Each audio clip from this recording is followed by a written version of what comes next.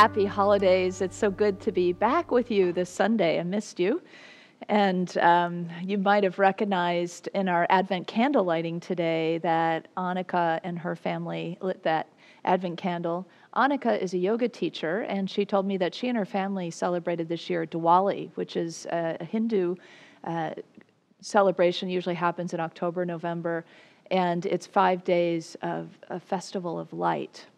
There's so many holidays that go on during this time, and I want to honor as many of them as we can. It's hard to, start listing, and we might miss something. But I do want to wish a happy Hanukkah to all of those of our Unitic family that also celebrate the Jewish holiday. It starts this Thursday. And it's not today, actually, it's on Tuesday. Today's St. Nicholas Day, which is a European Christian tradition honoring the inspiration for Santa Claus, of course. And then on Tuesday is Bodhi Day, Baudi Day, actually, is how you say it, which is actually a Buddhist holiday that feels like it's right on target for today's Advent peace. It is the day that commemorates when the Buddha became enlightened under the Bodhi tree. So that will be on Tuesday this week as well. In our Christian and our New Thought tradition, we celebrate Advent. This is this time throughout the preparation time, the 4 weeks that come up into that Christmas day, of course, the rebirth of the Christ within us all, that celebration of the divine in us. And this time of preparation then is marked by divine qualities along the way. So the first Sunday is faith, this Sunday is peace, and then love and joy to come. I hope you enjoyed last week's message with my friend Kathy Norman. She spoke from her kitchen on faith, and it's been really a joy to watch her journey, this divine order unfolding, this faith-filled journey that has brought her from a whole very long career since she was 21 as a Unity minister, and then moving into this keto baking ministry that she's doing now. So I thought it was fun to hear from her kitchen, and I hope you did too. So now we enter the Advent of peace. Peace. It's good time for peace, isn't it? You may not be feeling especially peaceful these days. There's a lot going on, of course, in our world, and it just seems to keep ramping up and ramping up. And by forced outer circumstance now, and really by spiritual crisis that's been going on for a really long time, and it's just now manifesting in this way, we are decreed to go within, to stay home, to be still, essentially. Our holidays are not as outwardly shiny and fast-moving this year. I believe we're in another phase of a significant collective spiritual awakening, and that's the good news. So usually our culture about now is knee-deep in it, right? We're out shopping and cooking and entertaining and preparing and getting ready for social gatherings and all of that hustle and bustle that happens this time of year. And instead, we're decreed to be still, to be quiet, to go within, to retreat. And it seems unfathomable, really. I mean, if you think about, and certainly unforeseeable, if you think about a year ago from now, could you have ever imagined that health officials and government leaders during the most busy retail season in America in our consumeristic society would tell us stop and go home? I mean, it's pretty amazing what's going on around us, what's going on inside of us. At first blush, it might not bring you a lot of peace to think, well, now we've got these stay-at-home orders. They go into effect tonight, I think around 10 p.m. And there might be disappointment around holiday gatherings that you had planned to do with family or friends, or maybe even a deepened worry or sense about health and well-being of yourself and your loved ones. And so if this worry, this health and this well-being, this maybe is being seen by you as bad news, what do we do about it, right? Should we just worry more, wring our hands? Should we talk about how awful it is and invite our friends to add to how awful it is? Should we just shake our heads and mutter at how terrible it all is? Should we throw up our arms and give up? Should we lose sleep over this? Well, we could probably answer all of those questions. What is best for us, right? What is best for each other? What is best for our families and ourselves? There's an old familiar story that might help bring a little perspective. It's a story about a Chinese farmer and his son. The Chinese farmer and his son had a beloved horse, and that horse actually supported their livelihood. One day, the horse ran away.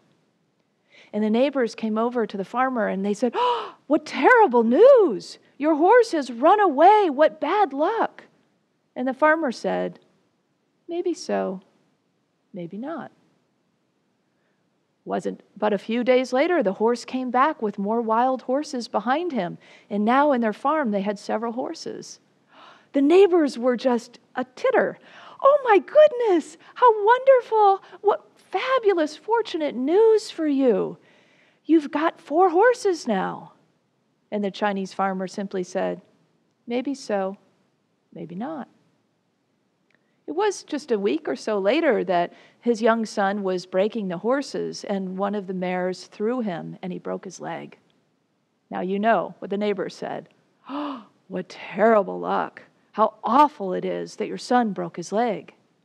But the farmer remained in the same place of peace, really. "Maybe so, maybe not," he said. A couple weeks later, the National Army came through town, and they were recruiting all the young men to join the army. But of course, they had to pass over the farmer's son because he broke his leg. "Oh, how wonderful! What great news! Your son was spared," the neighbors ran to say to the farmer. And the farmer said, "You can fill it in. Maybe so, maybe not. We'll see." Is it really possible to tell if news is good or bad? Because so often we don't see the whole picture, do we? And since we are ultimately one, can we really suss out what is bad for one or good for another? Do we really know? Is this really the question we should be asking if something is bad or good and how we should react to it? So often our egoic minds want to do that. We want to categorize. Is this bad, and should I worry and get upset about it and, kind of get everything in a sense of, worry and chaos? Or should I not worry about it and it's good news? Should I celebrate it? Is it joyous? And so there's something being taught here by the farmer. Right now, we always know that we are one, that we are one body, but one body of humanity is really clear to us now when we're going through something like a pandemic. That there is illness, yes, and there is health and thriving and wholeness. There is death, yes, and there is life. We are one body experiencing one movement of life itself, of illness and health, of death and life. It doesn't get any more real than that.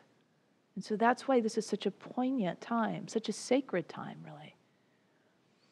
So we have more information now, in this process of the pandemic, which might put some of us, our minds at ease a little bit. I know it does help me when I have a little more information, and I'm guessing it does you too. But it also may feel a little more daunting now as things are ratcheting up and you're hearing more and more about the statistics. And so the question then to ask is not so much, is it good, is it bad? It's not so much about that, but just how will we be with it? How will we enter into what is present for us now? How can we just be present with what is? Just here and now, period, without making a story about it.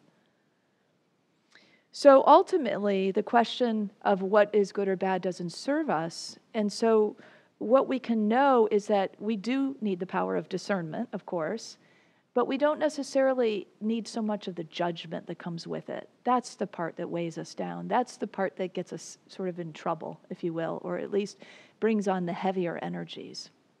And so if instead of asking these questions and making judgments, we can just stop disrupting the flow of spirit, because that's what those judgments do, and just open up and allow a little bit more of what is. Let it unfold in its time. Maybe it's good, maybe it's not. We'll see. To be in that kind of space. Then we are always faced with a choice, right? Will I disrupt the flow, or will I just allow? Will I be open? Will I simply be and then act and respond as I am guided to act or respond, and not make a whole lot of mess otherwise?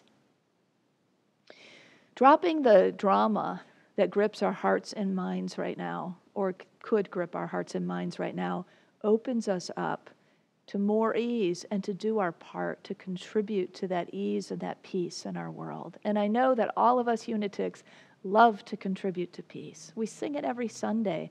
Let peace begin with me. Let there be peace on earth. It's a great and deep wish throughout our movement. And so as we really fully enter into the advent of peace, we can be this for one another. We can be this for ourselves. We can really become peace. So knowing that we live in an ever-changing universe that is constantly evolving, if we can trust that, if we can affirm that and know that, we know too that we are a part of that universe. We are constantly evolving. We are constantly moving and changing. So to just know that that's part of the natural flow, that things are moving and changing. This iconic story of the Chinese farmer reminds me to stay present, to stay in the here and now, to be grounded just here and now, to remember that there is an unfolding, a greater divine picture that I cannot yet see. I don't know if the story does anything for you. Maybe so, maybe not. You'll see. The outer story of Christmas, of course, is about the birth of Jesus. But really, Advent, these 4 weeks, they belong to Mother Mary. This is Mother Mary's story. She shows us how to embody, how to be in each one of these qualities by how she moves through this time with such grace and peace and in the divine flow. Mary is pregnant with divine possibility. She's a stand-in for us, like we are pregnant for the Christ Spirit within us that is coming forth at Christmas, that we are carrying this too, as she carries this child in the same way. And she shows us how to make the most of each of these qualities as she receives the seemingly impossible news or worrisome news. And how does she receive it? She receives it by saying, "Here I am, a servant of God. Let it be according to your word." Mary receives with an openness, with a receptivity, with a sense of allowing. She never leaves that commitment to peace, to the divine flow. And Mary, like all of us, she had a choice, right? She could have kicked and screamed. She could have resisted. She could have made it just terrible news. She could have made it really difficult for herself, for her baby to be, for Joseph, for everyone around her. But that's not the path she chose. And we always have a choice too. So what choice do we make? Will we, the old adage, what we resist persists? There's a lot of truth to that. I want to invite you into a visualization for a moment, just to close your eyes and take a nice deep breath and maybe find yourself centered in your heart for a moment.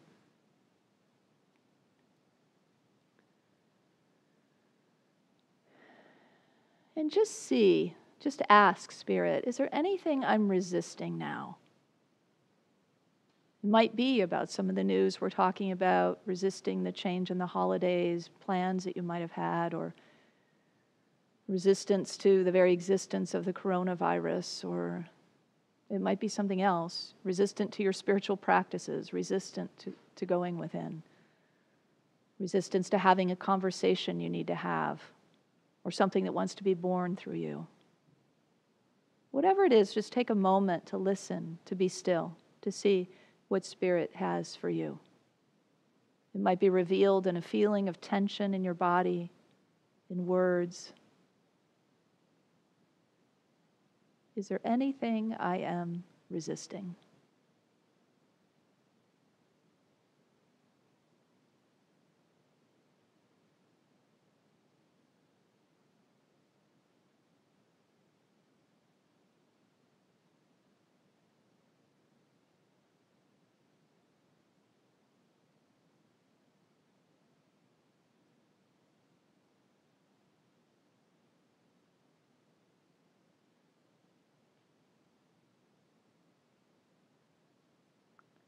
If there is a feeling of tension or resistance or even a knowing of what it's about, let's just take some breaths to bring spaciousness to this place within us.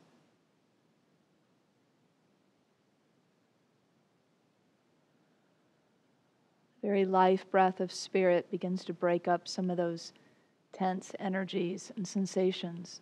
And it allows us to open up, to get into the space of allowing, of receiving the divine flow of life, the very essence of peace.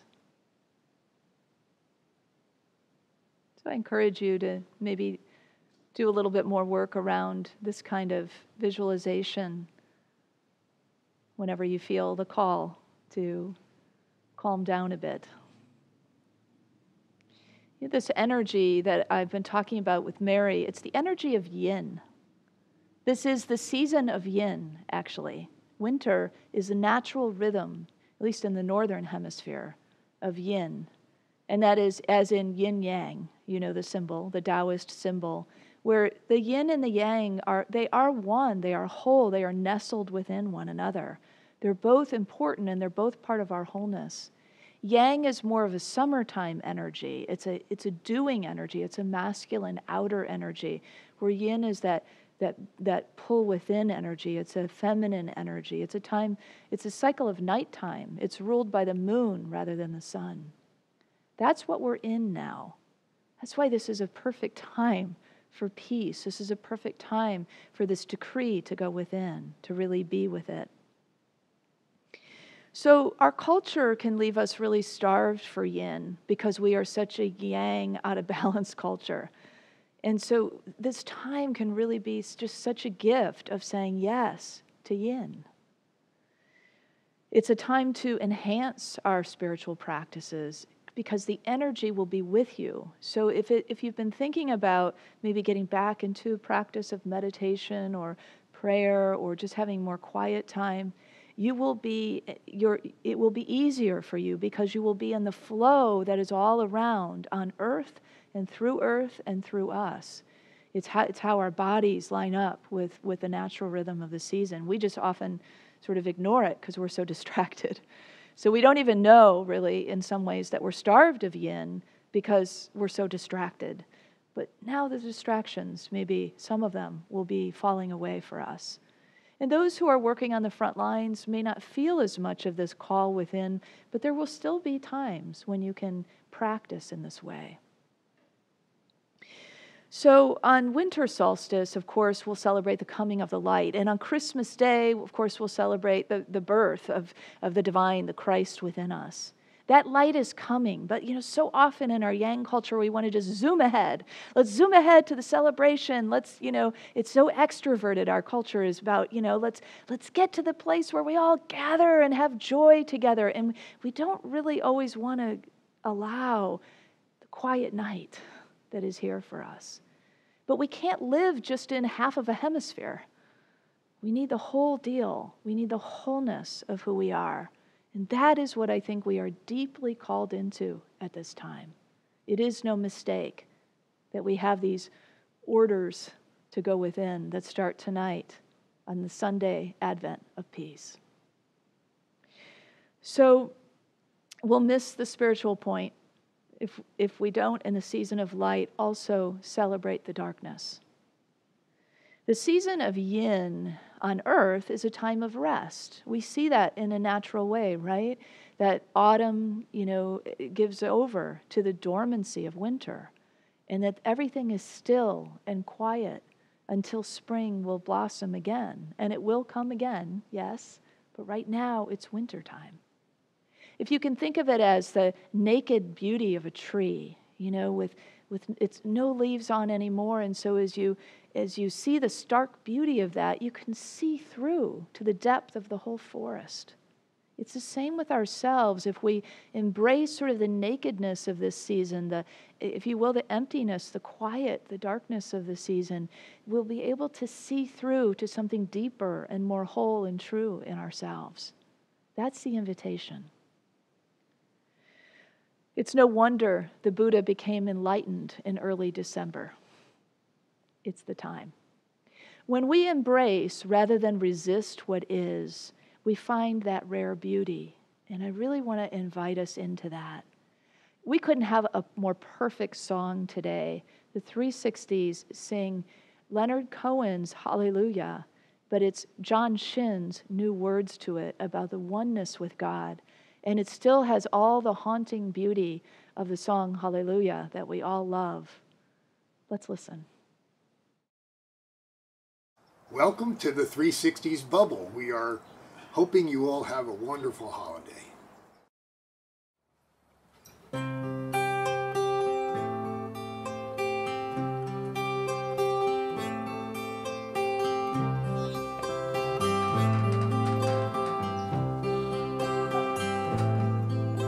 They say there is a sacred chord, when played returns the light once more, and brings that blessed music flowing through you. It goes like this: the fourth, the fifth, a minor fall, a major lift, a simple song of praise called Hallelujah.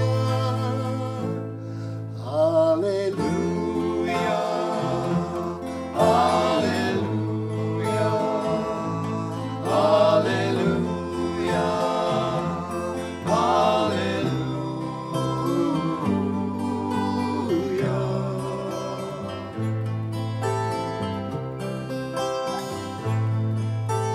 Faith was strong, but you needed proof. You called on God and He told you truth, that you and He are one and she lives through you. So now there's no one outside to blame when all your life comes down in shame. You have to go in it for hallelujah. Hallelujah. Hallelujah, hallelujah,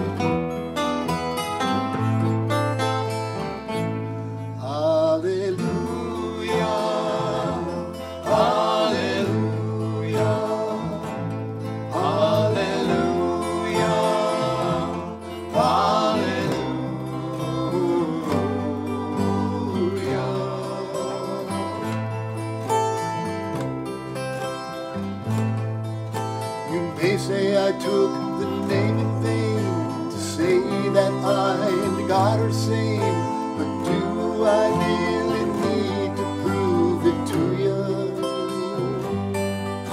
The blaze of truth is in every word. It doesn't matter what you heard, the inner or the outer. Hallelujah, hallelujah. Hallelujah, hallelujah, hallelujah.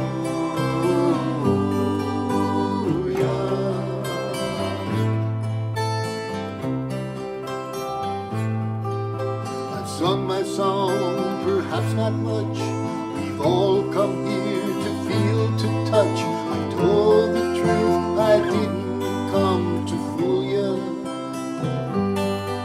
So even when it all seems wrong, I'll stand before you and sing the song of praises for the ways of hallelujah. Hallelujah, hallelujah, hallelujah, hallelujah.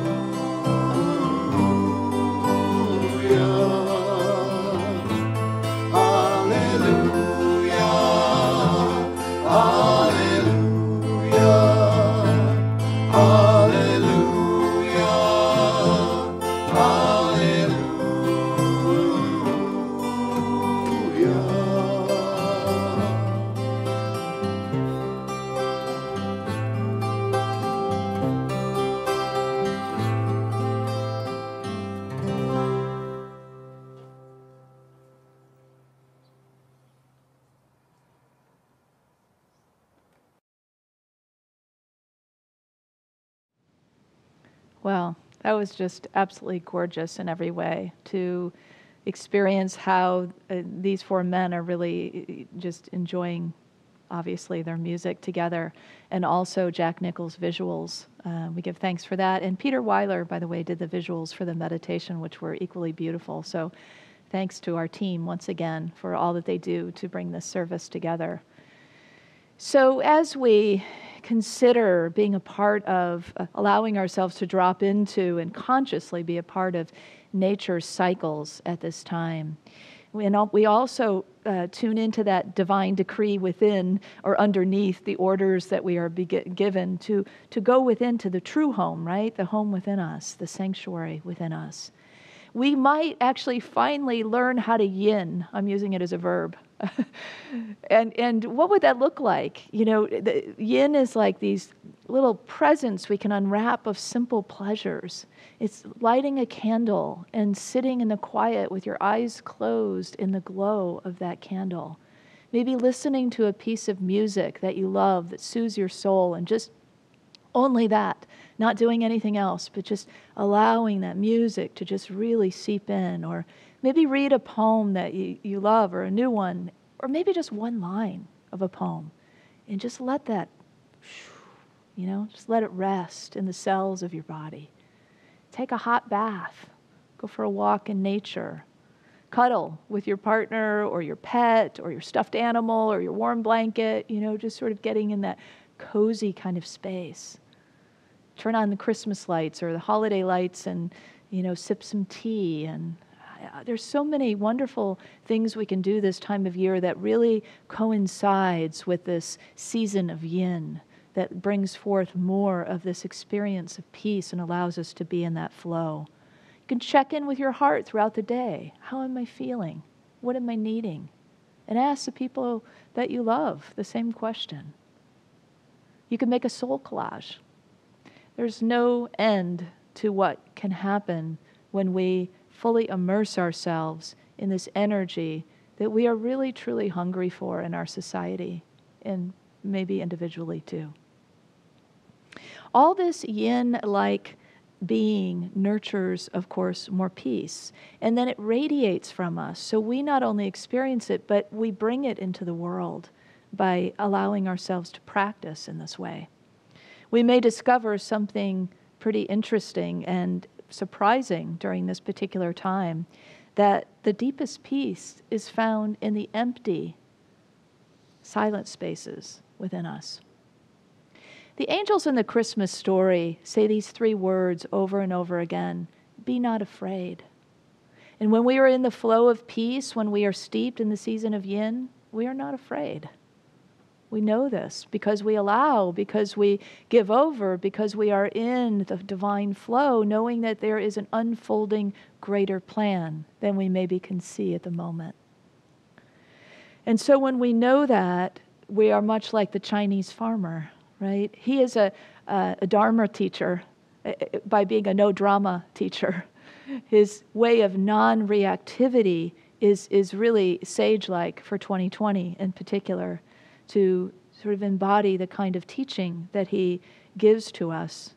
And we need more no-drama teachers right now. I wonder if you will consider being one of these. I hope we all will be, because we will provide so much to our world by doing that. So as spiritual citizens, we can refuse to add to the chaos and the frenzy. Instead, we can choose to exude more peace. There's no denying that right now there's a time of gravity here, right? And with gravity, there's a sense of sacredness. So it's not to overlook the fact that people are dying in large numbers, and there is illness all around us. There is a sense of gravity here. It's just that we don't need to get swallowed up in it. We can just breathe. Peace. Be still. The light is coming.